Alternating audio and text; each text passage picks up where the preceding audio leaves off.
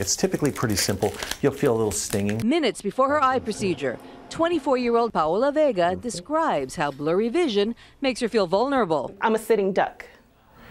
I'm a sitting duck. Like a third of Americans, Vega suffers from astigmatism. Astigmatism is where the eye is more curved in one direction and flatter in the other, much like an American football cut in half.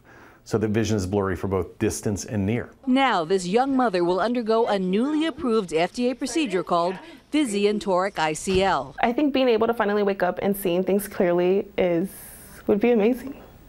Dr. Paul Doherty was one of the first to do clinical trials on the toric ICL. The flexible, intricate lens is made out of a special material that contains a small amount of collagen. It's folded so it can fit through a tiny incision. The lens will unfold, and then I'll place it under the colored part of the eye. After 3 months, people with extreme astigmatism may need to get LASIK to fine-tune.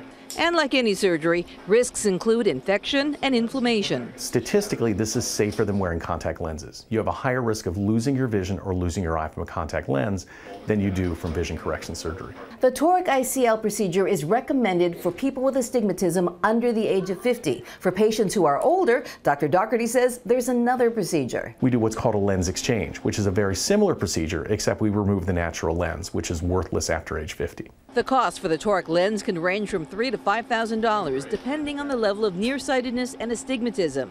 Right after surgery, Vega can make out the hands of a clock. 12, 16. Great. There's no way you could have done that before. A new start to a whole new way of looking at things. In Westlake Village, Denise Tudor, ABC7 Eyewitness News. Hello, I'm Mark Brown. Click the ABC7 logo to subscribe to our Eyewitness News YouTube channel.